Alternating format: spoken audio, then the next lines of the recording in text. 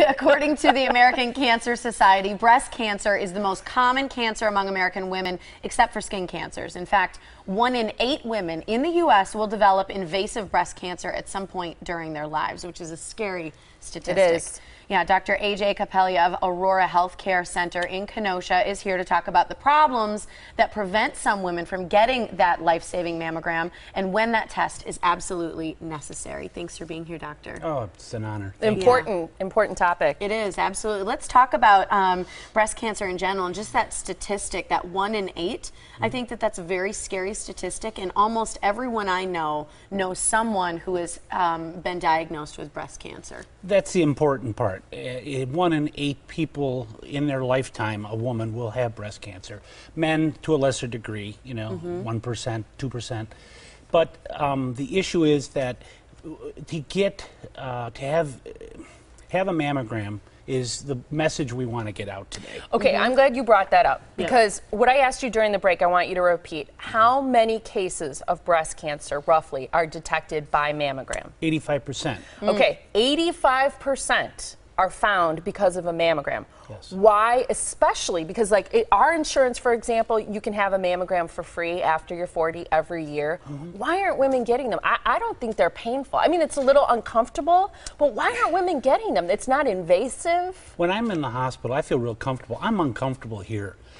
People who come to a doctor's office or go to the health system are uncomfortable. It's a frightening experience. You don't want the results. Even though that common sense would tell you you need something, to go through the process of going to a hospital, the expense of going to a hospital, think of all the barriers that a woman feels or deals with in her day. Most women care for everybody else. They don't care for themselves. That's a #1 barrier. And, finding out what the results are is another barrier to women. If I go in and find something, oh my God, what are they going to do? Yeah, but the sooner the better. And right? the answer to that question is 20 years ago, before we start getting involved with doing mammograms regularly, people with 5-year survival was around 59 to 65%.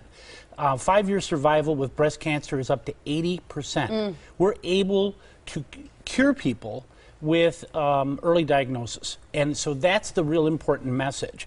And not to fear going to the doctor or having a mammogram. And I think that that's a big issue. So I wanted to kind of talk about the process because, when people have to deal with a healthcare system, you're uncomfortable. Yeah. Right, and it is uncomfortable. I mean, they about really cost. squish your breasts. And it hurts. I mean, and it's a little, I don't know that it hurts. It's a little uncomfortable. Yes. But it's like, yeah, so they squish your breast for a couple of minutes and you could potentially save your life. I understand. But anything that inhibits a person, and whether it be that or other things, you have to listen to what they're saying to you and help them through that. Our job is to help people through the healthcare system, especially in primary care. And I wanted to talk about our process because, if you look at 15 years ago, it took 45 days from the time a woman would find a lump in her breast to the time she knew what it was. And because she'd go to the doctor, they'd say, well, we'll get a mammogram. They ordered a mammogram. It was Thursday. They couldn't get it till Monday. Then they had to come back and get the results on Friday. And then all of a sudden he says, well, we need to get an ultrasound. So then they scheduled it on Tuesday. The woman was busy. She had her kids. She had a soccer tournament. She didn't get back to the doctor the following Monday. Then she had to go. So 45 days by the time she saw the surgeon, she had to schedule a biopsy. She had to go through the whole process. And can you imagine how overwhelming that is for anybody? Yeah, not only that, but just finding the time, like you said. Correct.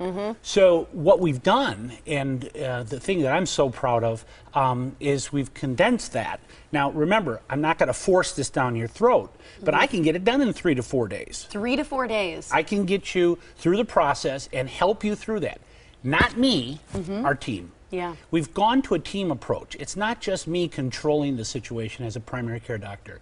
It's utilizing all members of the health system, our radiologists, our breast care coordinators, our technicians, our admissions office, getting people through the process in the time they want, making sure it's accommodating their lives, because you know how busy everybody is. Are you going to fit it in today? For sure. If somebody is over 40, they know that's when they need to begin doing mammograms. Yes. If someone's under 40, or even if they haven't had their mammogram, is there a sign or symptom people should be aware of to know that they should come in and ask for an exam? Wonderful question.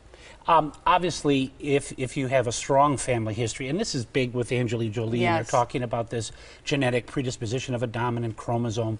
The issue is that it's a small segment, 5–10% of the population, that you have to really be concerned if you have multiple generations and multiple people in your family who have a cancer of the ovary or breast. So the perspective on getting genetic testing at this time should be through your doctor, talking to a geneticist, talking to an oncologist, getting the right information. Don't jump into that, because it's scary on both sides. I want to read the symptoms real quickly. Signs and symptoms. Beautiful. A new lump or mass in the breast, swelling of all or part of the breast, skin irritation or dimpling, breast or nipple pain, nipple retraction where it turns inward, redness, scaliness or thickening of the nipple or breast skin, and then nipple discharge. All of those things are signs that you potentially have a problem and should see a doctor right away. And as simple as that sounds, because this is common sense, I've had women come in with fungating lesions, open sores, large lumps, you know, big enough to grow over 2 years. They just didn't take care of it. They didn't come in. There was a barrier. Is it cost? Well, Healthy Well Woman Wisconsin is helping people who don't have the money or don't have the benefits. You have the benefits, but if you don't, you can get help through the state, and you go to Well Woman Wisconsin on the internet, and you can get it paid for. So important. And we put up the information. We're going to put it up again so you can make an appointment with Aurora Cancer Care. It's 888-649-6892 or aurora.org/cancercare for more information. And you can contact Dr. A.J. Capelli there as well for more information on breast care. Thanks for being here, doctor. We appreciate it. That was easy. I know. See? Thank you for your time. Quick and painless, just like that mammogram. Shout out to right. the office. I got to tell the office. There you go. Okay.